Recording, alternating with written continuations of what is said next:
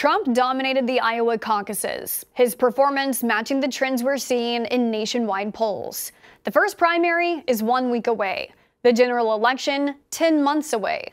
But already some organizations are preparing for litigation post-election if Trump retakes the White House. These groups say they're preparing to use every tool in the toolbox to fight back against a 2024 Trump victory. There is much speculation into what a Trump second term would look like. Trump had to clarify his remarks about being dictator for a day after headlines made Trump out to be an authoritarian. He said on Truth Social the comments were said in a joking manner.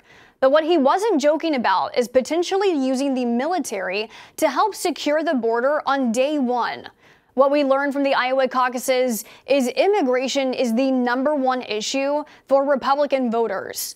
On the campaign trail, Trump has vowed to use any and all resources needed, including thousands of troops currently stationed overseas.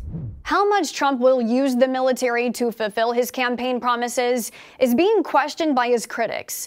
Before it's even known if Trump will get a second term or not, some public interest groups are already looking to prevent Trump's plan by tying it up early in the courts.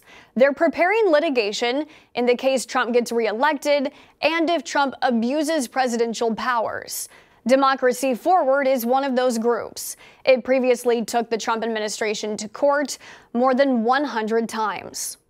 The president of the organization told NBC News, "We are preparing for litigation and preparing to use every tool in the toolbox that our democracy provides to provide the American people an ability to fight back.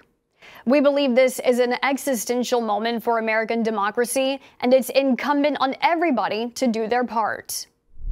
This coalition of organizations legally prepping for a Trump second term told NBC they have plans to send letters to Trump appointees spelling out consequences they would also face if they undermine the Constitution.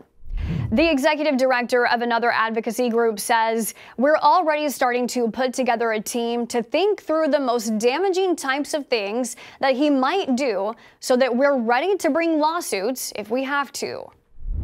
Presidential powers that have been in place for 200 years, some Democratic lawmakers are looking to peel back out of fears Trump retakes the presidency. The Insurrection Act allows the president to deploy the military in certain emergency situations. Democratic Senator Richard Blumenthal said, "There are an array of horrors that could result from Donald Trump's unrestricted use of the Insurrection Act. A malignantly motivated president could use it in a vast variety of dictatorial ways." Polls largely indicate Trump will win the primary. Polls also show a tight race between Trump and Biden, but many give the advantage to Trump.